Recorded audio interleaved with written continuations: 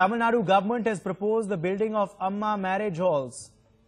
That's the latest news coming in. The Tamil Nadu government has now proposed the building of Amma Marriage Halls. So this is the latest we are getting for you. More products being planned now with Amma Marriage Halls now is the idea of the Tamil Nadu government. Remember, we've already seen a variety of products which used to boast of Jayalalitha's name when she was in office as Chief Minister of the state of Tamil Nadu.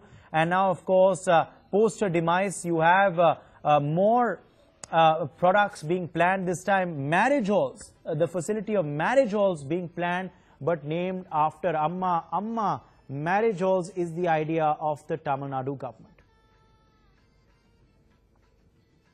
Lokpriya is joining us with further updates. Lokpriya, throughout her tenure when she was Chief Minister of Tamil Nadu, we saw a variety of products which featured Jayalalitha's name, and now, post her demise too, the Tamil Nadu government all set to come up now with the idea of the Amma Marriage Halls.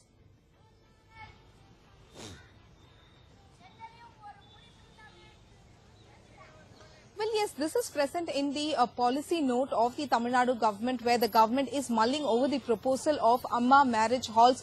This will be built on par with the standards that are available in private wedding halls, and this will cater to the people at an economical price. Remember, the prices of wedding halls in Chennai is very expensive, and this is done by the government in a bid to cater to all sections of society, so that they will be able to use the marriage hall, which is in par with the private halls. This is something that is present at the policy note of the Tamil Nadu government, and they are looking at building this. And there have been several other proposals by the Tamil Nadu government, all from the Amma brand of welfare products. We did see the Amma canteens and also the Amma water bottles, and we also saw the Amma theatres. So we'll have to wait and see how far this can be successful.